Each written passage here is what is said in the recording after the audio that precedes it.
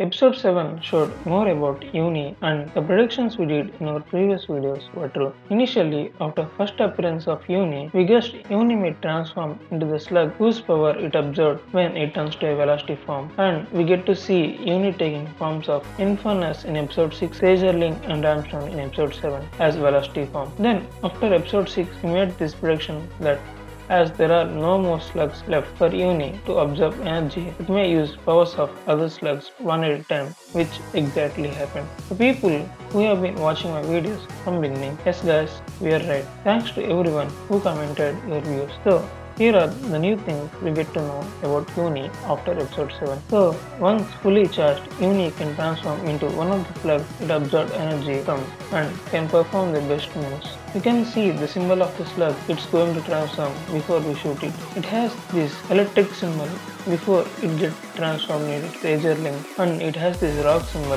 before it transforms into a Ramstone. So now we have 3 new questions. There are many slugs with same powers, like both Infurnus and Clearingo can use fire power. Will there be 2 different symbols for both? I guess instead of showing different symbols for each slug, it may be one symbol for one type of power. The other question we all have is, why didn't Uni turn into the ghouls from episode 4 earlier? Can it turn into a ghoul now? I think it can turn into a ghoul now, but earlier the amount of energy absorbed wasn't sufficient. Final question, can Uni choose the slug power? I feel yes, Uni can pick the power which it feels better for the situation.